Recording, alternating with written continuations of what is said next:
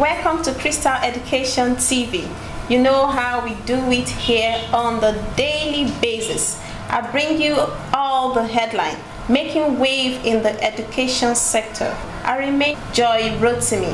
Today, the 24th of October 2023, here are the headlines as they were published in the dailies. So let's begin with the Tribune newspaper. Prioritize STEM courses for rapid development, Tinubu tells Varsity. Conversion of polytechnics to university, misplaced priority.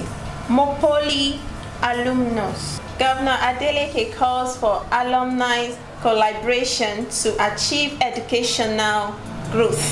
Here we have the Daily Post newspaper.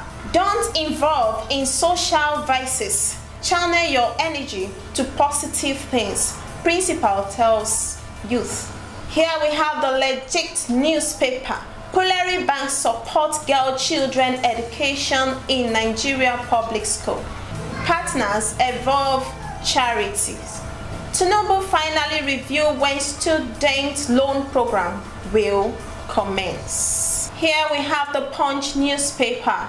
AI cancer treatment available in NSIA Luth chief oncologists. Science research will drive national development, says NTU. LASSOTECH develops initiative to tackle societal challenges. Leadership empowerment boosts creativity in youth.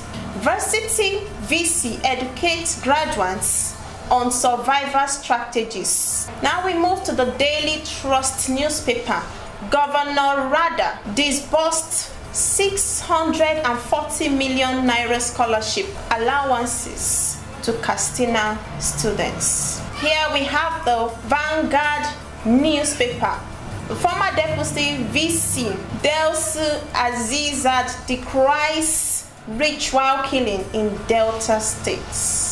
Now to the last headline. ATBU trains 1,500 students to curb procurement frauds orders. 1,500 students have graduated from the Abubakar Tafawa Balewa University World Bank project on sustainable procurement, environment and social standard enhancement. Speaking at the graduation ceremony on Monday, the Deputy Vice Chancellor, Professor Ibrahim Hassan Gabal, who is also the coordinator, Sustainable Procurement, Environmental and Social Standards Center of Excellence, said that the programs were introduced by the World Bank to reduce the corruption, train environmental experts and social standard specialists. Okay, that's all we have for today. I remain your humble host, Joy Rotimi. Do have a nice evening.